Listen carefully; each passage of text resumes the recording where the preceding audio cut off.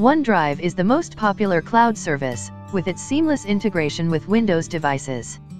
By default, OneDrive uses its backup and sync client to sync your files with your local computer.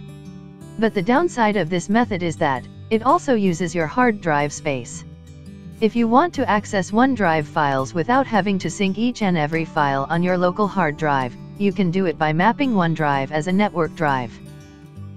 This video will show you the steps to map OneDrive as a network drive on any Windows PC.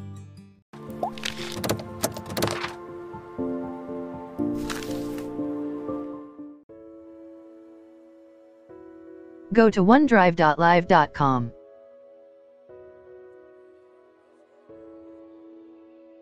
Sign into your OneDrive account.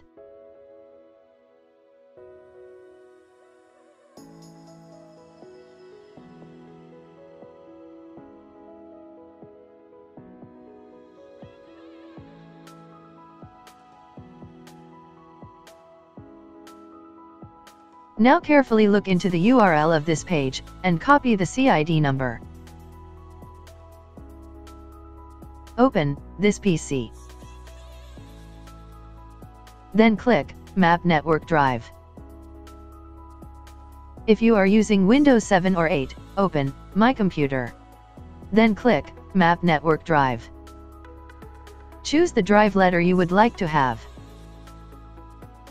In the folder field, enter this URL, followed by the CID number you copied. Check Connect using different credentials. Then, click on Finish. Wait while the program attempts to establish a connection. Enter your OneDrive login credentials when prompted.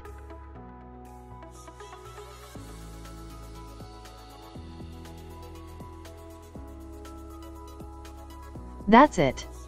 You should now see the newly created drive in Windows Explorer. You can rename it to something meaningful. Open the drive. You should see all of your OneDrive folders and files here. You can copy, rename, and open files from this mapped drive, as you would do normally with any other drive.